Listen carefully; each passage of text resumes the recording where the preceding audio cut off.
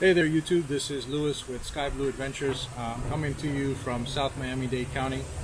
In this video I'm going to review what's new with EPropulsion and a pretty cool project that is in the planning phase with one of the new offerings from EPropulsion. Just a few days ago, EPropulsion released their new lineup for 2021, and the biggest change and the most significant is hydro generation, which we'll talk about in a minute. First, let's talk about another important aspect, the 48-volt architecture.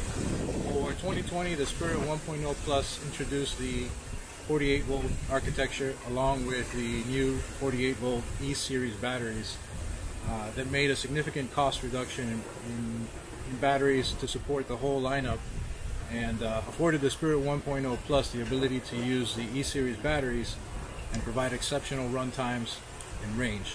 In the 2021 lineup, customers also benefit from the 48-volt architecture by being able to configure their electric boat to suit their needs, since the full lineup of control options now controls pretty much the entire line.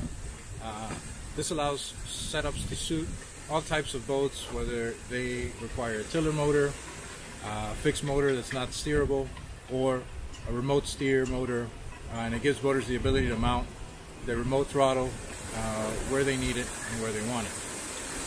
Another innovation with controls is the safety wristband that works with the top mount control and with the tiller.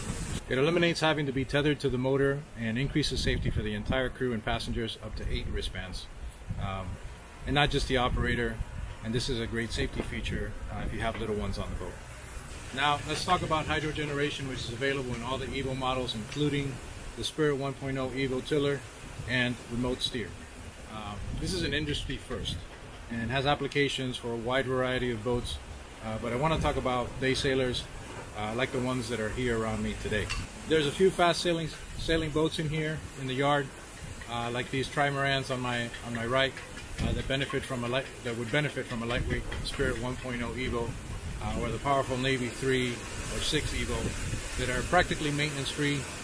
And after a day of brisk sailing and hydro generation, we'll return to the ramp with nearly a full charge and ready to head out again without the fuss of, refueling or the maintenance involved with a gas engine. We're all busy, and maintaining any boat has enough worries, so being able to head out for the day or the weekend with one less concern makes the whole experience much more enjoyable. After all, that's why we spend the day out here, the weekend out here. It's to get away, to disconnect, and just to have some time to recharge our own batteries. I became an EPropulsion dealer primarily to offer the innovative electric motors from EPropulsion to my TACACAT customers who were looking for the benefits of the electric outboards, and also because I use the Spirit 1.0 myself on my own TACACAT that I use as a tender for my Hunter 306 here behind me. But there's another really cool innovation that I'm looking forward to personally, and I'm very excited about. I say that innovation for last, and that is the Navy 6.0 Evo pod.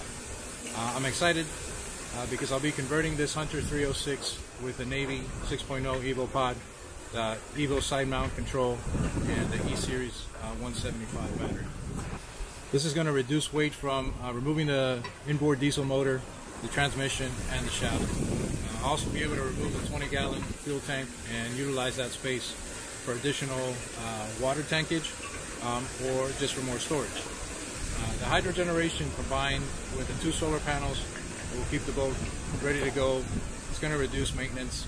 It's going to reduce any issues associated with diesel, with stuff growing in the diesel tank, or just having to worry about refueling.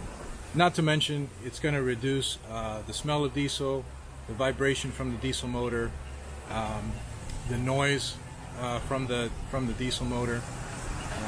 Overall, the experience is just going to be much more peaceful and much more enjoyable under power. Right now, when I get to the end of the channel, I'm anxiously awaiting to shut that diesel motor off and just get a nice peaceful sail going.